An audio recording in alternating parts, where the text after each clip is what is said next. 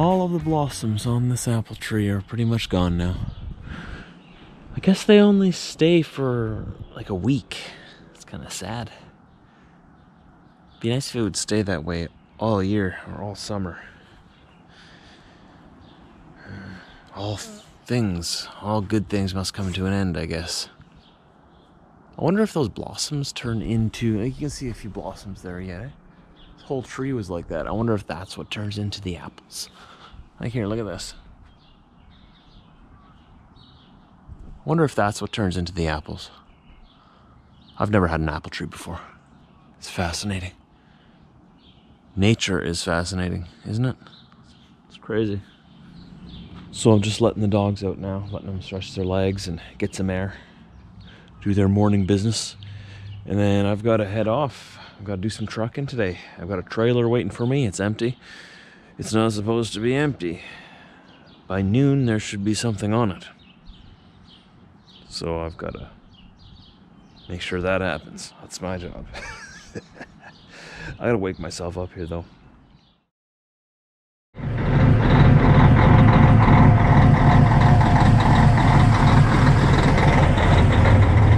Here's our trailer for today.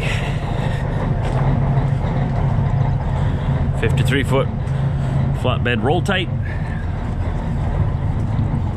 Pull it on up to Arborg and put some stuff in it. It's the nicest one we got. We got another one over here, but I'm guessing I'll probably be using that one tomorrow maybe, or maybe someone else is using it today. 6:05, I choose you. Let's do our pre-trip on it and let's get on the road. We've got a 2-hour drive ahead of us today.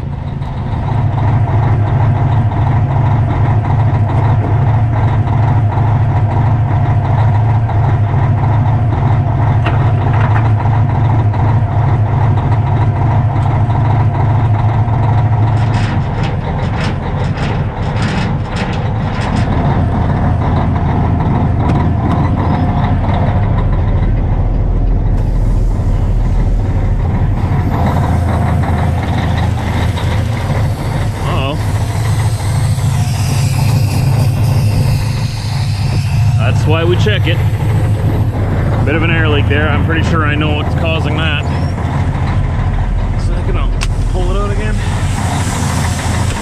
Go take a look. See if I'm right.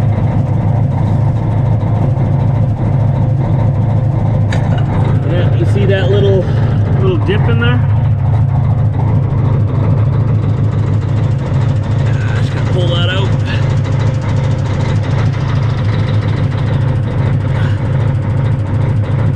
Rubber's a little bit cold this morning. There you go.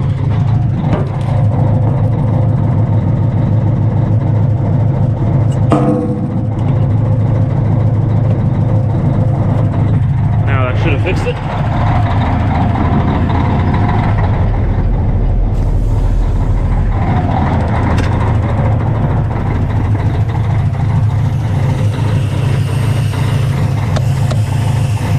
So it's still leaking a little bit. Okay, so what I'm gonna do, one second here. So we're gonna use the old spit trick. Okay? That's good and that's good. Just gonna spit on it just a bit. And rub it around, and that makes a better seal. Just to get it a little wet. Same thing on this here. Just get a little wet, see? Just a little bit. Let's try that. I'm feeling that this.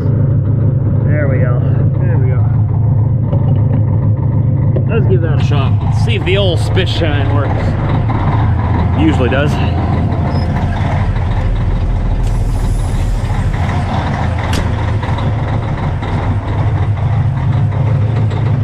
And there you go. It worked. Told you. You thought I was crazy. That's how you fix an air leak on the Glad-Hands. Just spit on it. Okay. All tires filled with air. I'm gonna go around here, do the rest of the pre-trip on this trailer. The mud flaps are all here. Oh yeah, have you guys ever wondered what these orange lights are for in the center? See, they're not the signals, right? This is the trailer with the backwards wiring. It works. Those lights are controlled up here, the same place where this axle is controlled at. It's for, you would never use it with this trailer because it has the walls on here. But before the roll tight walls were put on here, it was just an open flatbed, right? And what you would do is if you're hauling a wide load or an oversized load of any kind, you would turn those on to let people know behind you, hey, look out, I'm a little bigger than usual. See, it's in here. See? On or off, you turn it on. Now let's go to the back.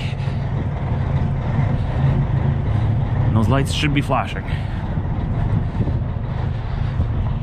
There you go, see? And that way, if you didn't have this big cover on here and it was just an open deck, you had a wide load, a high load, anything oversized, that lets everyone behind you know to look out. Just gotta turn them off right now before we get on the road, because MOT will not like it. Neither will DOT if you have those on when you don't need it. And this one here, that raises that back tire. We've talked about that before. See? Now I only have 2 axles on the ground. When you're running on toll roads, a lot of toll roads are charged by the axle. So on this truck, I've got 1, 2, 3, 4, 5, 6 axles. Let's say they charge $5 an axle. Well, it's 5, 10, 15, 20, 25, 30. But if I lift that back axle up like this, now I only have 5 axles on the ground. Now they're only gonna charge us $25 instead of 30. So that saves on tolls. The biggest thing is it saves on wear and tear. If those tires aren't touching the ground, they're not wearing out. And also, if you're going long distances and you have a lighter load, you have that axle up over a long distance, it'll save you fuel, because now I'm only pulling 2 axles, I'm not pulling 3. Less drag. Physics. Science. You thought trucking was just an ordinary job. Feels good to be back at it. You guys think our goose friends will be here again? They're here every day, okay? It's just part of the day. They're usually right on this exit. Probably near the corner on the left side. And then around the corner there's a lake, I would say, where they like to take their morning baths. I like to remind them to stay off the road. Every day. Every day. Where are you guys? They've gone into hiding a little more. Huh. Maybe I scared him a little too much. Oh, there he is. There he is. Right there. How's it going, bud? Just you today? Where's all your buddies?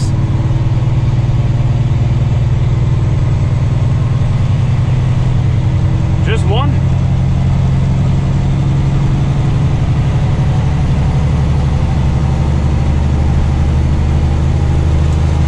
I guess I'm doing too good of a job scaring them away. Pretty soon I won't have anyone to say good morning to anymore. Which is a good thing. I don't like it when they hang around the roads like that, but they like to make their nests and raise their babies in those in the long grass and the ditches, right? And they've been coming here for, you know, generation after generation after generation. They've been landing in this area long before this highway was here. So every year they come back from Mexico or the US or wherever they go for winter, and they look around and everything's different. I don't blame them, but you know, if they go a little further north, I think they'd be a lot happier. You know, go like north of, like into the Interlake or north of Selkirk, even further north. The further north they go, the more secluded they'll be. They could go a few hours further north and never see a human being. Oh, but they like to land in the city here. They're city birds. City goose. They like to live dangerously. Oh, we got something on the shoulder up ahead here. I'm trying to slow down and let this guy pass me, but he's slowing down too. It's Manitoba law that you move over for emergency vehicles and tow trucks. Anything with flashing amber lights, flashing red lights, flashing blue lights. And anyone, you should move over for anyone on the highway. And you gotta slow down to 60 kilometers an hour. Which is about just below 40 miles an hour. It's a big ticket if you don't, if you get caught just whizzing through here.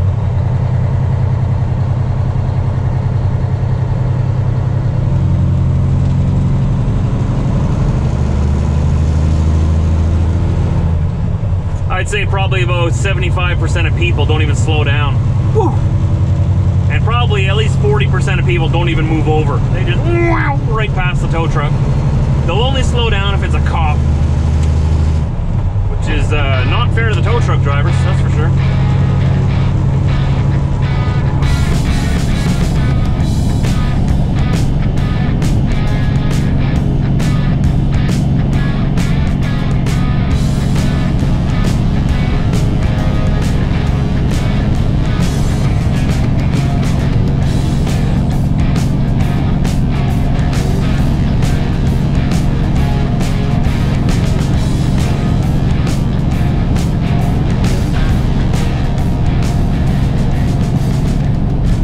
Looks like Arborg's finally turning green. It's kind of nice, eh? Took him long enough.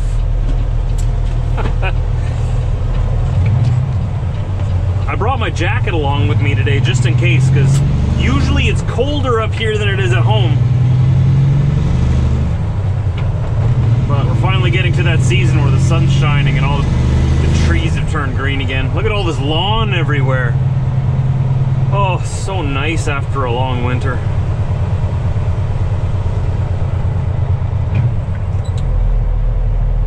I believe I'm picking up a 30-foot piece today. It's a nice truck. I'd love to have a truck like that.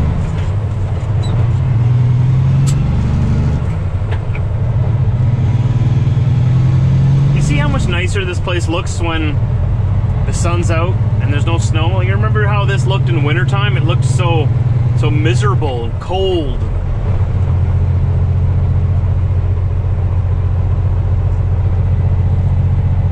Surprised there's not more people out enjoying it. Guess they're all at work, just like me. But at least for my job, I get to still be outside and enjoy the sunshine. I'd really hate to be locked inside all the time, sitting in a little cubicle. All the nice days of summer you would just miss. They just fly right by. Now at least I gotta travel around a little bit and see it, enjoy it.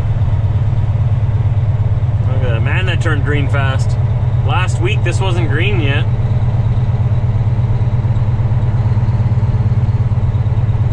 How about you, where you guys live?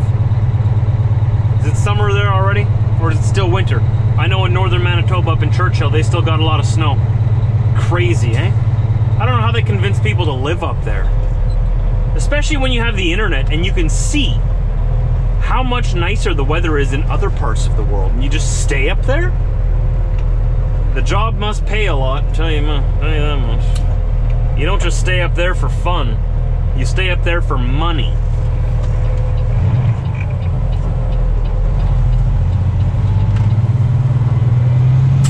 I mean, that's why we're all here, right? We're here in Manitoba for money. At this point. Originally, we all came here fleeing some kind of oppressive government. But, as you can see, you usually only flee one government to be met with the next.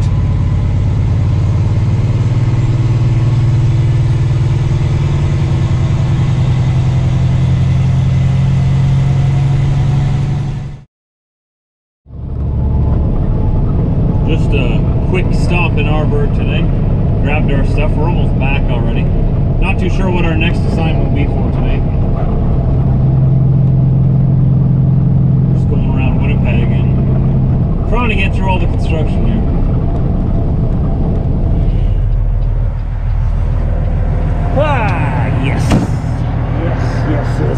she is. There she is. Isn't she beautiful? She's beautiful because I put her there. That's why she's beautiful. Okay. I get it. Let's just show you real quick what we're dealing with. Oh boy. How can I get this? Oh boy. Alright, so this is all going to Plainview, Texas. Way down there in Texas. It's the whole load. They'll probably add something to the back or add something to the load one way or another. And I think next week it's going to be warm enough for me to start bringing my gas pressure washer to work. I'm going to wash my truck down every day and get her all shiny, as shiny as I can get her. I do realize she's got a little bit more rust than paint, but she's got a lot of spirit. She's got a good spirit. So we'll shiny her up as much as we can. And while I'm here, if I have extra time, I'm gonna come through and clean out the inside of these trailers as well. Because over time, you know, even when you go through the Blue Beacon truck wash, they'll wash the outside of the trailer, wash the outside of the truck. Unless you specifically pay them to do so, they're not gonna come inside the trailer here and wash the inside. And over the years, little bit by little bit, it accumulates, right? No one's asking me to do it or anything, but I pull these roll tights a lot. And I want them to be clean and shiny. So when I have time, hopefully I'll have some time when it gets hot, I'm gonna take the pressure washer in here, and when the trailer's empty, obviously. I don't think I need to tell you that, but I'm gonna wash down the interior of these as well, make them all look new again, as new as I can. Because I'm the roll tight guy. I'm the one who uses these trailers the most locally here to go and pick up all the freight for the highway drivers, and they're not going to get them cleaned out on the inside on the road. I can tell you that they probably won't do that. So I'll do it. How about that? If it's going to be hooked up to my truck, it's going to be clean, if I have any say in it. I just can't bring my pressure washer to work every day. We live in Manitoba. It's the climate. The climate prevents me from washing things every day, and also time. You know, sometimes we're just really busy. I have seen your comments about that. It's just over time, it happens. It doesn't get on the freight or anything. It's just, yeah, it bothers me, but that's why I'm gonna fix it there. So what I'm gonna do now is I'm dropping this trailer here. It's all ready for whatever they need it for. Whoever's gonna hook onto it next, it's in the loaded lineup. I'm gonna go hook up to an empty van trailer and go do a quick swap in Winnipeg, go pick up a loaded one, drop off the emptied one. We are looking for trailer 5071B. And it's right here. 1, 2, 3, 4, that's ours. But like usual, I'm gonna hook onto it and turn around. It works better when I hook onto the back of my truck. It's much faster that way, much more streamlined. Sort of. I mean, my long wheelbase doesn't make anything really streamlined, but that's okay. I like the long wheelbase.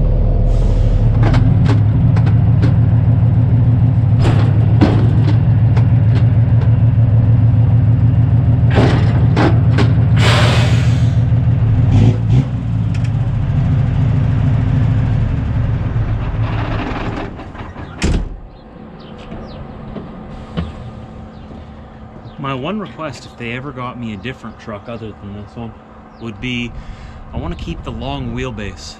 It's really handy having all of this walking area and working area between the cab and the trailer. It also looks cool.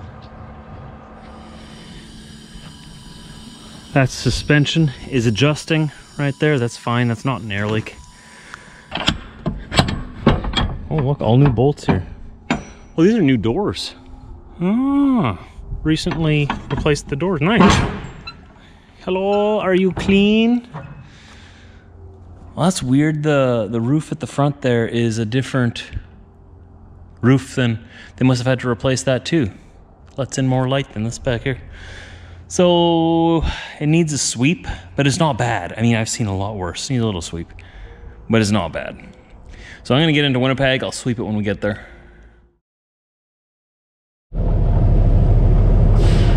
I believe believe this is my new trailer. I put the empty one in the back already. I'm looking for 5174. 5174B. That's the one.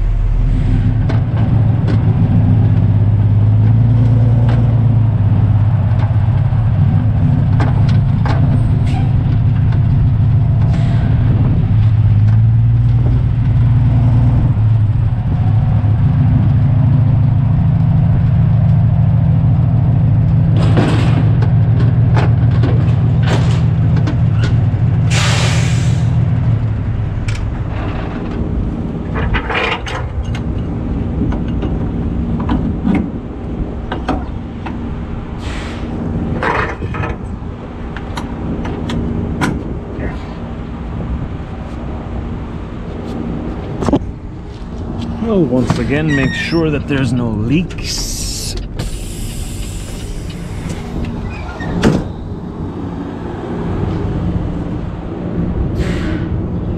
Seems like that spit is still holding from this morning. Let's roll these up before I forget.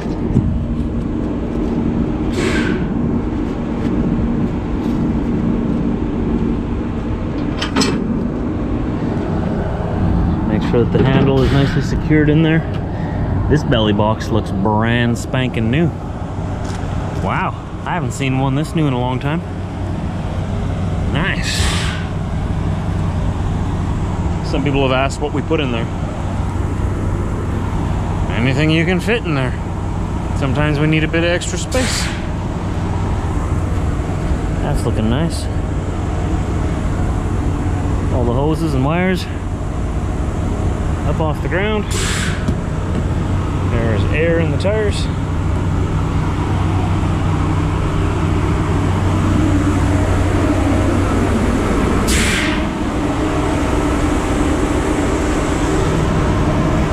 Let's see what's in here. Come on. Boxes. All the way to the front. Now it says look up to make sure that that top latch hooks into the trailer properly. Beautiful. Beautiful. Mud flap, those are important. Inflated tires, just as important. Yeah, look at this brand new ramps under here. Nice. This is obviously one of our newer belly boxes. I like.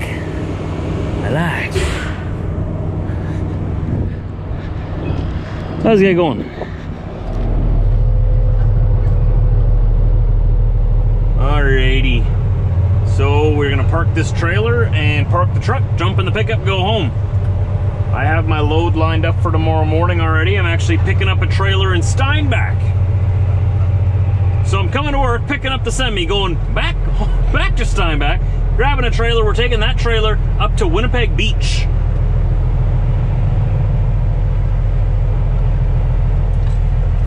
I'm gonna put it right in here. That's a good spot, isn't it? What do you guys think? What do you guys think? You guys feel good about it?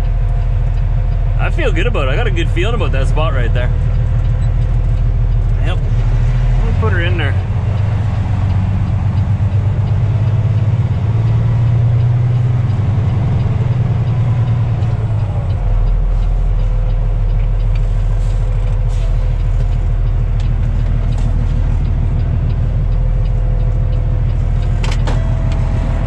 Make sure we know where it's going.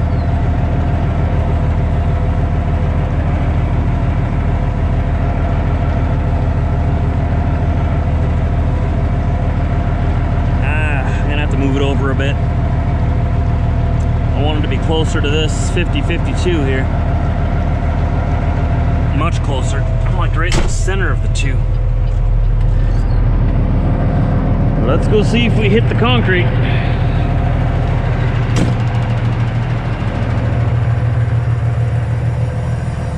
Nice, I'm getting better. Not exactly centered, but oh, it's on the concrete. First try. Yeah. Hey, Chev. Chevy. Wiener. Commander. Salute you. Wait, I did it the wrong hand. Oh, no. He noticed. You did it wrong. I want to see you do 10 push-ups by Wednesday. Man, you're a hard boss, man. Everyone knows you're the boss. I know. I'm the boss. He's just the commander. I am the supreme leader. Isn't that right? Commander of the Galactic Federation. Hey, Diesel. How's it going, man? Everyone's accounted for except for Britt. She's at work right now. She's working. Actually, she should be getting off really soon.